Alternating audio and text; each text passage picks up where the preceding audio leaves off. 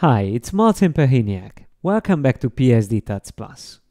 Today I'm going to show you a very interesting technique, how to change the face of a person on a photograph. I'm going to use two different photos and I'm going to replace the face of a person with the face of another person from another photograph. So as you can see, this is the final result. And it's not perfect, but quite believable. And if I show you the original, then you will be probably surprised. So that was the original photograph. And this was the other photograph which I used. And merging the face from this photograph on the left with the head of the other person here on the right, we will get the result which you saw like that. So the person's face from the left with the other person's head on the right. So once again, before and after. As you can see, I used a couple of different things here. First of all, I used the selection and I used the mask. Then I used Puppet Warp as a smart filter, and I also used the curves adjustment layer. Now, if I double click on the Puppet Warp feature, you can see I made lots of little changes, distortion on the face, to be able to adjust it onto the other person's face or head. Now, if I go back and just accept these changes and go back and turn off this Puppet Warp, you can see that even though the face is similar, still, it doesn't really work because it won't follow the structure of the head. So the Puppet Warp is used to follow the head's structure, and the adjustment layer is to adjust the colors. As you can see before, from the other photograph, these were the colors, and then I change it to adjust it to this photograph or this skin color. Now let me try to replicate this, so do it once more from scratch. So I'm going to select the lasso tool, and I'm just going to create a quick selection of this person here on the left. So I make a quick selection. I don't need the hair part, just the face like this, and select and copy it onto a separate layer, Command J or Control J. Now that we have this layer, we can close the other layer, and we are going to continue working with this one. I'm using the free transform tool and I'm going to make the face bigger, and I'm trying to adjust the size, so roughly something like this I think will be the best to use. And then I'm going to put this face over the other person's head. So now if I turn it on and off, you can see there's a big difference between the two faces at the moment, but we are going to work on that. First of all, I would like to use the free transform tool again and use the command or control click to change a bit the perspective of the face, something like this. Let's see again, before and after. It's getting better. There's a slight tilt in the head, so I'm going to follow that tilt as well. Maybe I'll move it up a bit, something like this. Let's see again, before, after. Now we are getting closer. And now all I need to do is to add a mask. So I'm going to select this layer and add a mask on it. And then I'm going to use the brush tool and set the opacity somewhere around 60. And the black color, soft edges. And I'm going to start blending the edges, like here where the hair is and the forehead. And then I'm going here at the bottom. I blend it in nicely on the edges, and I think that's all what we need. So we already have a quite good starting point. Let's see before and after. Yep, here around the hair we still need a bit of work, and maybe here as well.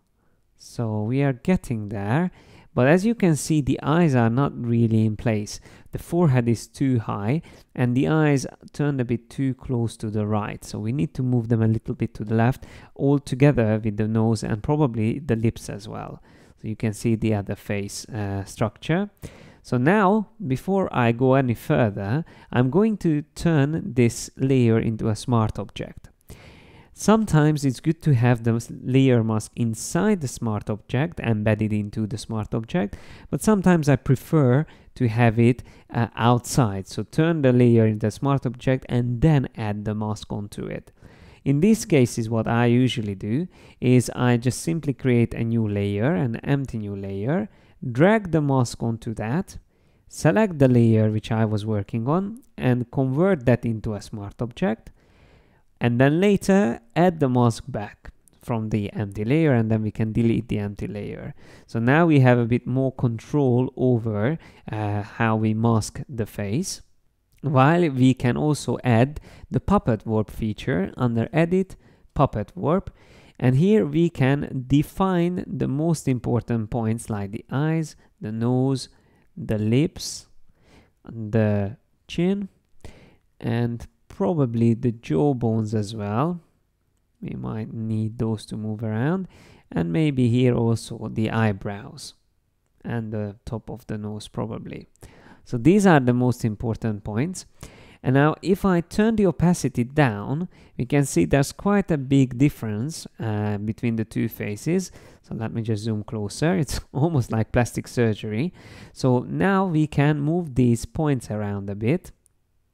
Okay, just to align it to the other face structure. And sometimes if you move them too much, the person that you are editing might look completely different, which might be the case as well at the moment when I'm doing this. I'm going to press enter and let's just see the face. It's not that bad actually, so let's just see without the puppet warp and with the puppet warp.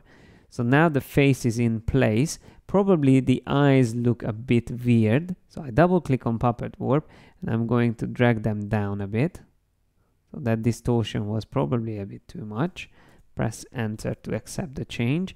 And once again, the left eye looks a bit weird, so I'm going to just adjust it a bit more. Yeah, let's see now the face before and after.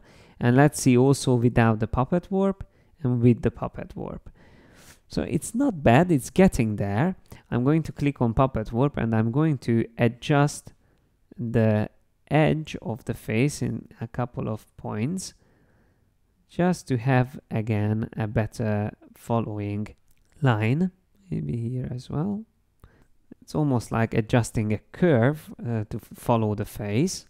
So let's see again without puppet warp and with the puppet warp. Now I'm going to select the mask and I'm going to adjust it more here on the hair. So make sure there's no overlap on the hair. And maybe here as well on the edge. No overlap over there. And at the bottom around the chin, we can wait a bit after we do the adjustments and then finalize the treatment there. So as you can see now, we have quite a good change already for the face, but we still need to adjust the colors. For that I'm going to use an adjustment layer called Curves. And I'm going to alt click between the curves adjustment layer and the layer which we were working on to clip it together. So that's a clipping mask. And I want to darken the overall layer a bit. So I'll make it a bit darker, something like that. And then I switch to the red channel and I'm going to add a little bit more red to the face. Just a slight change. So let's just see now without the adjustment and with the adjustment. So it's already much better. All I need to do now is here and at the bottom, I need to just smooth out the lines. So I'm going to use a brush and I'm going to start hiding a couple of parts here. So just blend it more into the other photograph. So here as well. Actually here I need to show more. Unfortunately we don't have more beard from the other image, so we need to be able to work with this what we have here.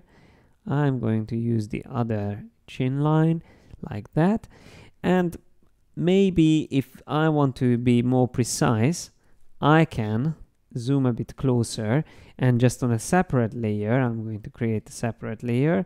On this one I can use colors from that part and just simply use the brush tool and draw it over a bit. Just add a bit more contour. So add a bit more beard here by just simply drawing over it.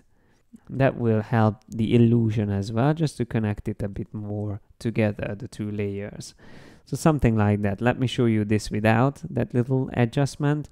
You can see it helps actually to make it more believable. So now let's see before and after. Let's see the face, the original face. I turn these off, and the adjusted image.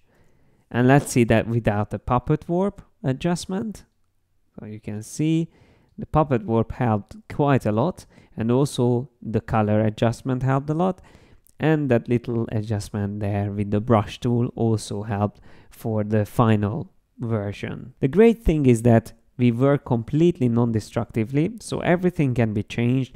We have a smart object for the face, which means that the puppet warp is non-destructive. I can always go back, double click on it, and adjust these little pinpoints. The adjustment layer is also editable, so I can turn it on and off, or go double click and then go back to the changes I've done.